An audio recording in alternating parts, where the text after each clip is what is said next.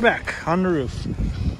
This unit right here is not heating. We got a no heat call on it. Thermostat is calling, but I'm not getting any heat. Had to figure out which one it was. I thought it was that one originally, but turns out it's this one. So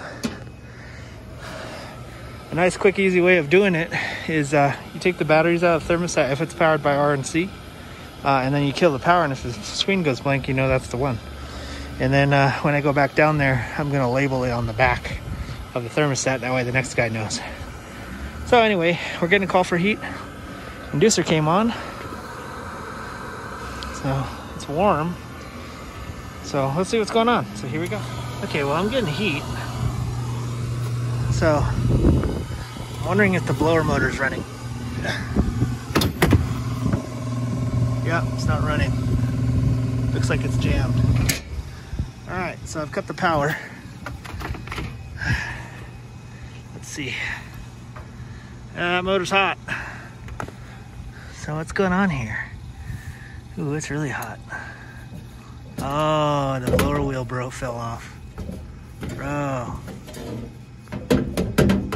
Yeah, look at that. Okay, we're gonna put the camera under and see if it broke off. Oop.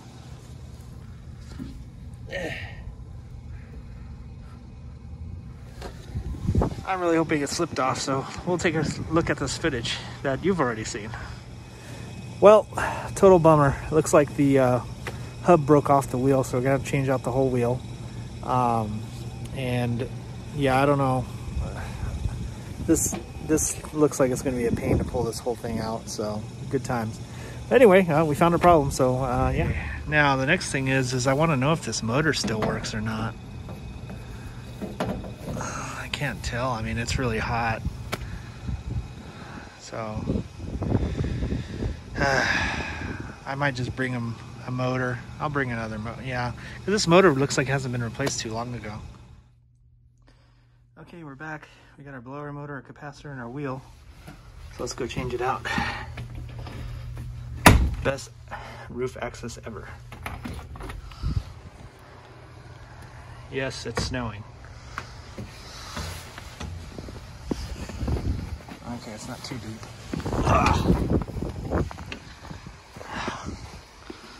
Alrighty, so okay, the snow's not so bad. I brought my shovel up here in case I had to do some shoveling. So there's our culprit right there. So I'm gonna get set up and then we'll get on it. Okay, so I got my little shovel here. So I use that to shovel all the snow out of the way, and that's where my work spot. That's to try to prevent some of the snow from getting into the unit. So what I'm gonna do is I'm gonna pull the blower out, and I'm gonna take it to that little room that I was in when I started this. And then that's where I'm gonna install the motor and everything, and then I'll come back out here and just pop the motor back in there, and should be good to go. So we're gonna see how difficult this is to install, so here we go. Okay, so I got the wires disconnected. So I think it's these two screws here, and then I think it should just slide out. I'm gonna unplug all these Molex plugs, and then what I wanna do is I'm gonna pick it up out of the whatever was holding that in place, and then I'm gonna go ahead and turn the thing. Yeah, I'm gonna turn it so this part comes out first, and then bring it out. That's the plan, so we'll see if that actually works out or not. Okay, so 2 screws there, and there's 3 bolts up in here. There's one there. These look like they're 3/8. There's one down there. Yeah.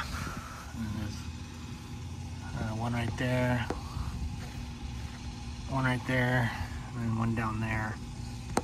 So I gotta get those out. Okay, so we're in a nice warm little room. So I'm gonna be switching the motor and the wheel in here. So I've actually had to take off my jacket and stuff because it's kind of warm in here, which is nice.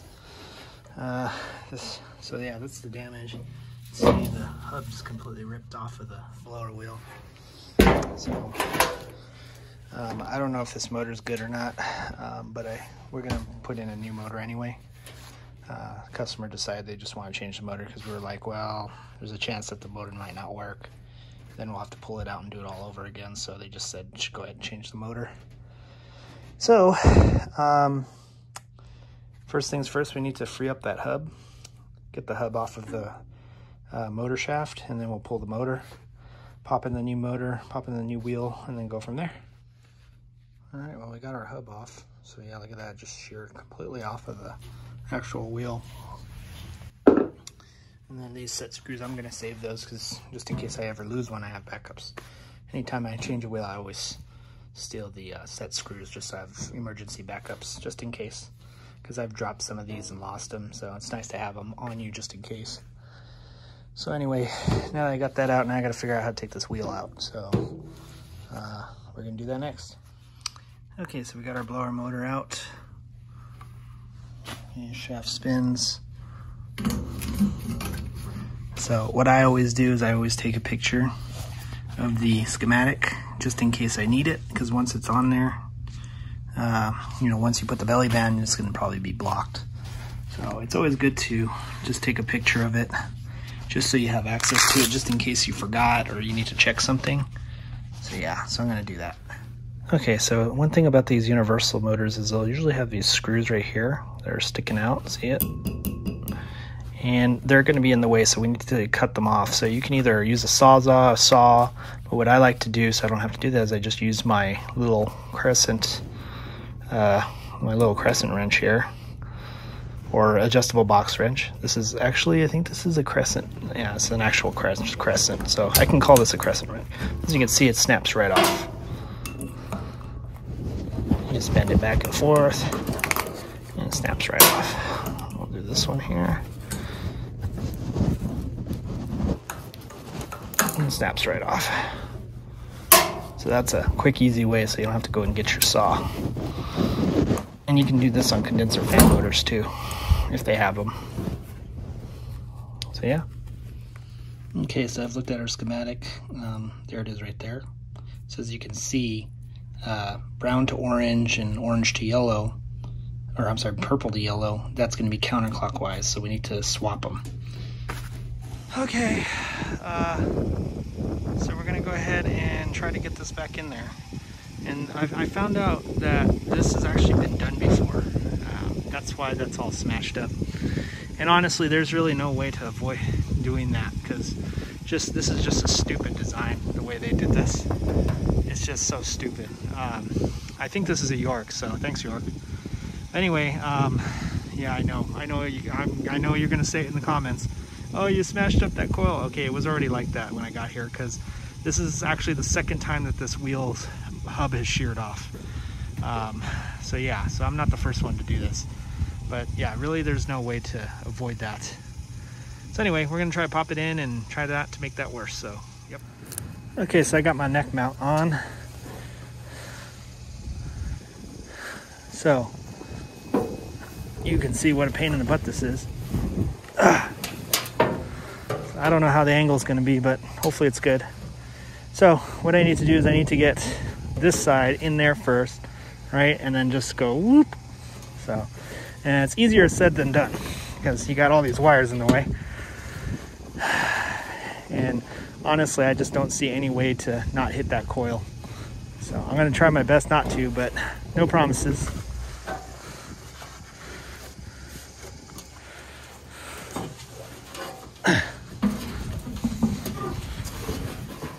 Okay. Of course, this gas line's right in the way. Okay. So I kind of got it in there. Now,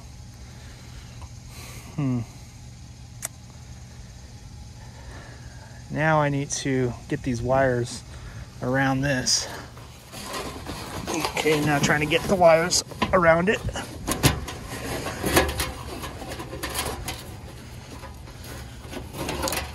Okay.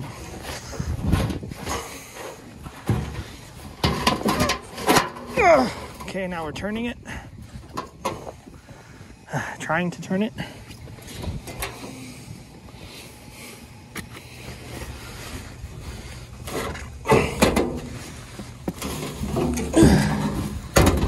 All right.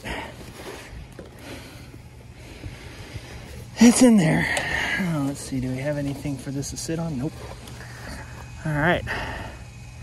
So there's nothing to hold this thing up. That's awesome. So basically I got to put the screws in through here to hold that up and then screw it together. Man, this is a stupid design. This is the stupidest blower ever. All right, well anyway, I'm gonna stop complaining and get this over and done with. Oh my goodness, we got it in there. So now we just gotta wire it up. So I'm gonna do that. All right, we're calling for fan at the thermostat. So here we go.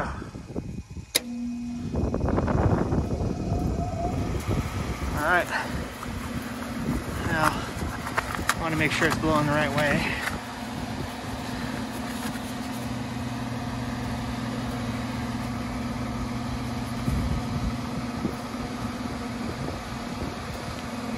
Yep. All right, cool. So we're gonna go ahead and kick on the heat and call her a day. Alrighty, she's back up and running. She's heating again. So anyway, that's how you fix one of these piece of junks. So thanks for watching. Make sure you like and subscribe, comment, tell me what a horrible technician I am. Hit that bell notification, which is somewhere around here. And follow me on Instagram and Facebook. Thanks for watching.